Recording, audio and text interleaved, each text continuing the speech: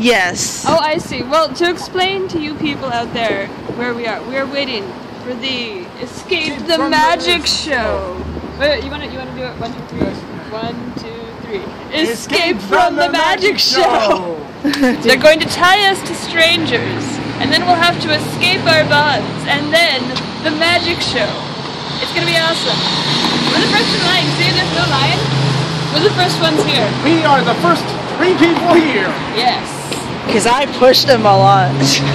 Push them. You know what, Chris? If you just want to take credit for everything, but I think it was a team effort, okay? Okay. Team. We have to let you need a team. I'm the one who organized and helped them out, you know. Chris, we have to work as a team if we want to escape the magic show, okay? You have to say, we achieved this. We made it, though. We made it. We made this. 30 minutes before the show. So we're just, apparently there's one going on right now. But they start letting people in at night. Yeah. Apparently there's one going on right now. Well, no, I think they're setting up right now. We're all excited. This is our first time trying this game out. Yes. And we're going to like ace it. Okay. 4 minutes. Hey guys, explain what like escape games are. Escape games is what you do is you go to the internet and then you click on the escape game and then they put you in a room and you have to then with the limited number of items that you get, you have to use those items and try to escape from the room. Yeah. Yes. And it's like usually you have like a gun or something.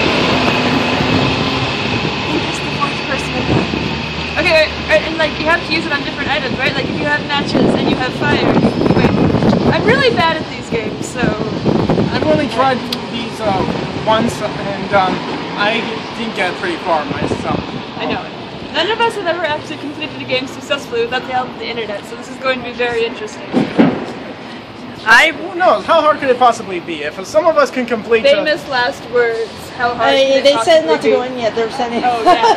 Yeah, you'll get spoilers. They said. So, where was I? Where are you doing, guys? Hey, don't interview people off the street. You don't have the permission. Yes, so where was I? If some of us can solve dungeon puzzles in games like Legend of Zelda, you can most likely do this, right? Famous last words. Okay, that's a good place to cut. Just cut right there. Like, and then we'll like cut to us afterwards. Yeah. Me personally, I have done a lot of escape games before. And like, kind of. So yeah, I'm an avid Flash game player. I look for like individual developers and stuff when I play online games. So I've played quite a few Flash games. Some of them I beat them without tutorials, but most of the time I'm not really that avid. I just enjoy for the story, and especially like developers like Lodestrome and like Alice is Dead and Godliminations. Oh, I think yeah, exactly. Yeah, so that one's really fun. You should try it out, internet. Yeah, the live Alice is Dead and all those games, all those story games really made me want to play this live action version. Yeah. See, but in here, like, they won't be able to stop using a thing on a thing. If you're like, I want to use my gun on the doorknob, I'm going to. You can't stop me. Limitations, I guess, is like it's not point and click games. Exactly. You won't get a notification whether or not you're doing it right. We're presuming this. We don't know. There could be somebody. Sorry, go ahead. Yeah, I don't think that it's going to be anything related to that, other than like we're trying to escape and doing fun puzzles, right? Yeah. Right. Alright, famous last words.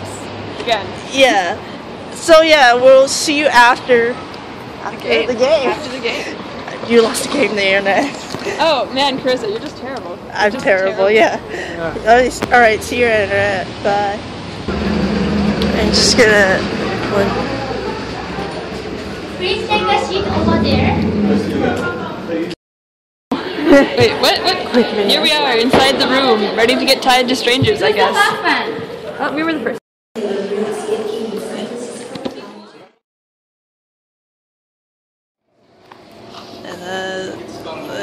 Here we go. Yeah. There's Julian. No, Julian looks dejected. We're sad because we lost. Okay, that's pretty dejected. I accept it. So yeah, we did not complete the escape game, sadly. But only like 3 out of the 26 tables did. The guy at our table said it was like a 6% chance of winning the tables. Yeah. And it's pretty accurate. It was pretty. I don't know. I cannot calculate percentages for the life of me. We could all just say the puzzles were not easy. No, they weren't. But I would recommend them because it was fun. It was actually really, really fun if you're... Because easy puzzles aren't fun at all because you solve them really quick. But these were like, they made your brain think, except that like, they made your brain think and then it's like, okay, you know how roller coasters get your adrenaline up because you're afraid? This gets your adrenaline up because you want to solve things. And every little bit you like put together is even more, it makes it really like, you get even more excited for the next one, right? You're like, come on, let's keep going. But then the hour's up, and then you can't go anymore. And you're just kind of sad. Not that you lost, but that you couldn't continue getting that like feeling of solving things. Yeah, the last puzzle, everybody got off their foot. It was really hilarious. Nobody got like that puzzle open. Yeah, at the end they had like this big reveal of all the puzzles. We're trying our best not to reveal the secrets to the puzzle. Oh yeah. To ruin it for everybody. We're not going to reveal any secrets. We're just going to talk about this generally. But at the end they revealed all those things, and it's like as they went through each step, you could tell how far people had gotten because they'd be like, oh, stop, and like there was this fun. It was just. Yeah, it was like crazy. Like, but we really highly recommend this game, don't you? If there's one in your area, you should do it. It's fun. If you come to San Francisco, take your parents for money. If you come to San Francisco, yeah, I really recommend having. Like, it's fun for like a group of people where they actually know the puzzles, maybe. Or well, I mean, or if you like puzzles. If you don't like puzzles, I wouldn't recommend it because that's all it is. Puzzles with real life. If you better play the escape games, it's all puzzles. I know, the people did a good job. It was fun. If you're not good at puzzles and you want to bang your head instead, then don't play this game. Or if you're really bad at teamwork. It requires teamwork.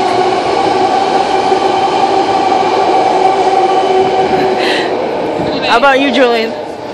Yeah, these puzzles are excellent brain scratchers. If you like puzzles that require your brain training or other sorts of brain exercises, try them.